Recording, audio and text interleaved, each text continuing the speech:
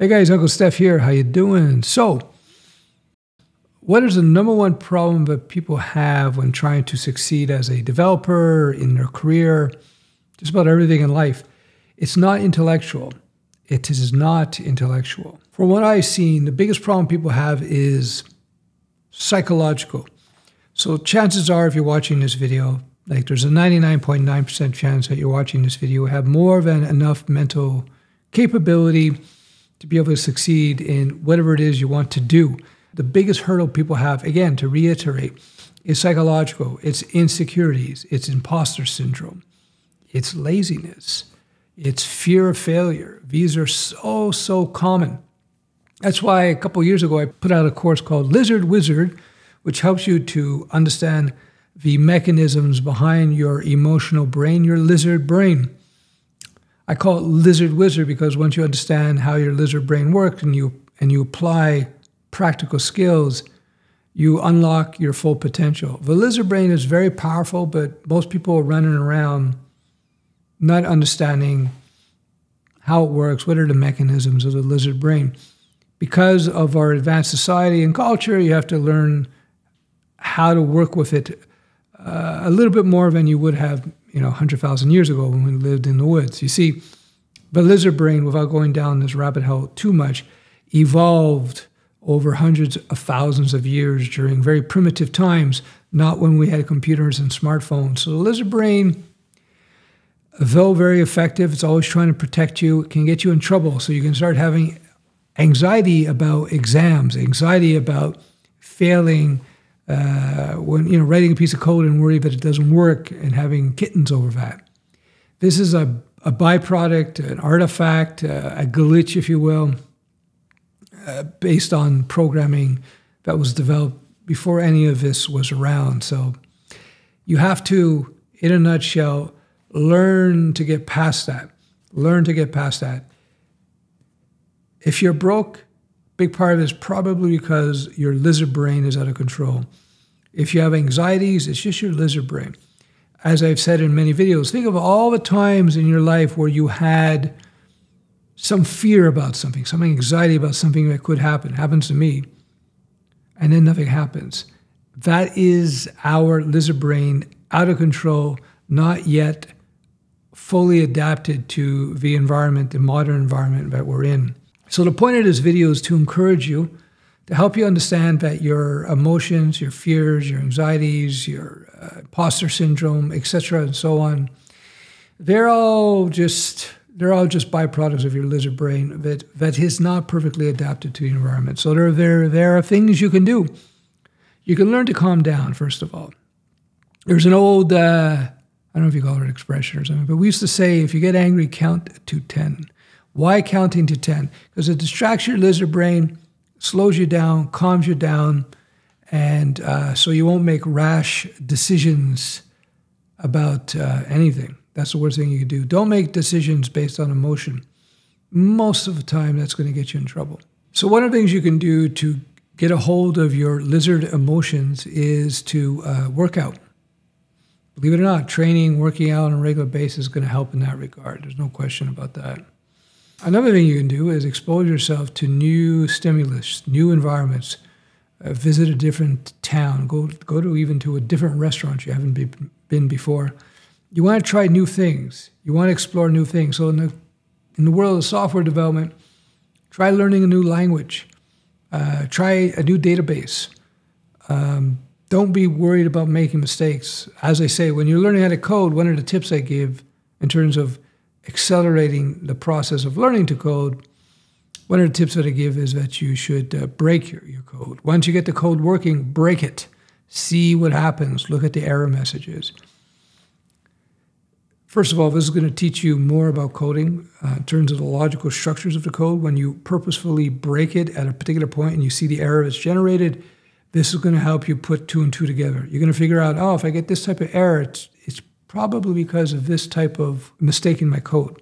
The secondary impact of that is that you are training your lizard brain to realize that if you make an error writing code, it's not the end of the world. It's no big deal.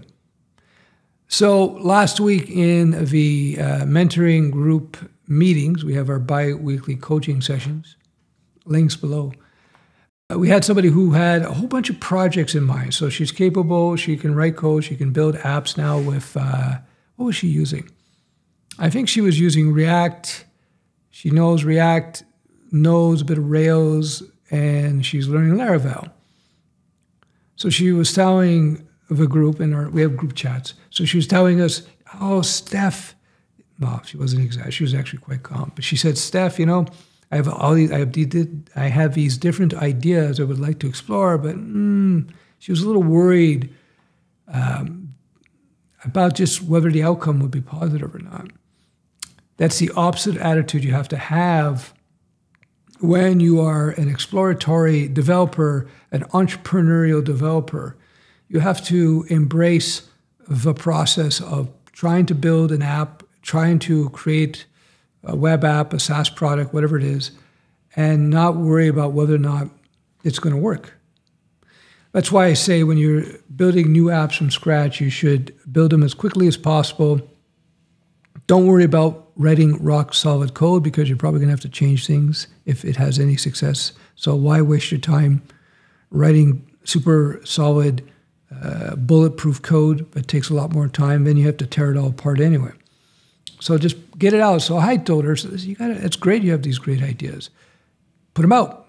Put them out, see what happens, you know? And it doesn't matter if they mess up. Even if you put in 50 hours, 100 hours to get a prototype out, 200 hours, 500 hours to get a prototype out, and it doesn't work as a business model, people are just not interested, it's not a failure because you are, first of all, you're going to be learning a lot along the way, which is always valuable.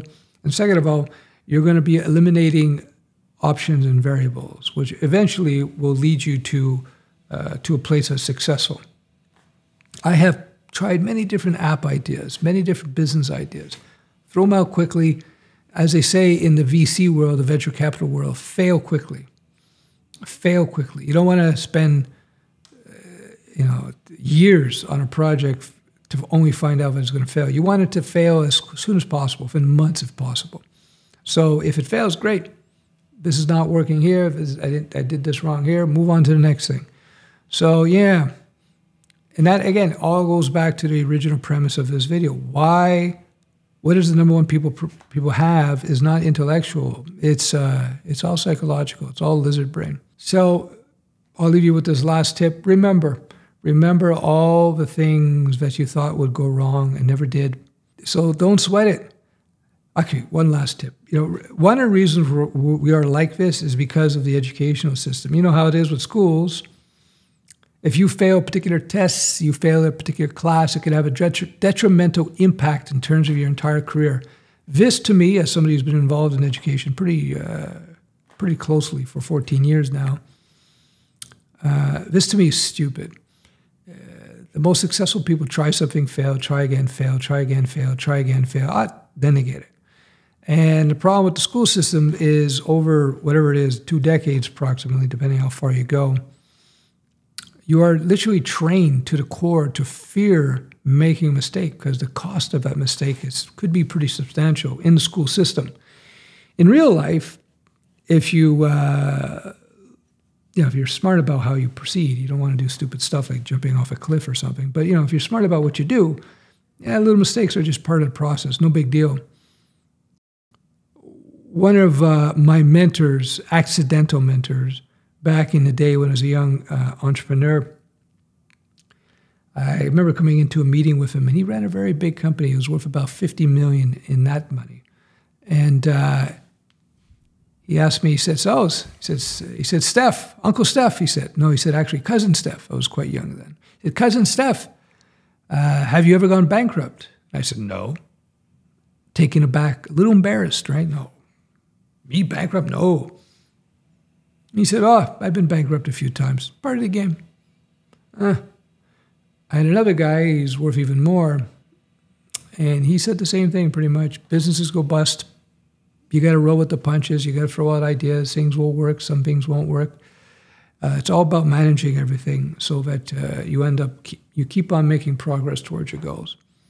So there you go. Don't let your lizard brain get in the way of where you want to go. Start learning to master it. Again, exercise, exposing yourself to new things, reminding yourself that when things don't work, that's okay because it's part of the process of getting to where you want to go. That's it for now. I'm Uncle Stef. I mentor people in software development, coding. I teach people how to freelance, how to start businesses, and so much more. You can check out UncleStef.com. And man, that's about it. If you have any questions, any comments about this video, you know what to do. Comment below. And if you think this video is valuable, don't be afraid to share it with friends.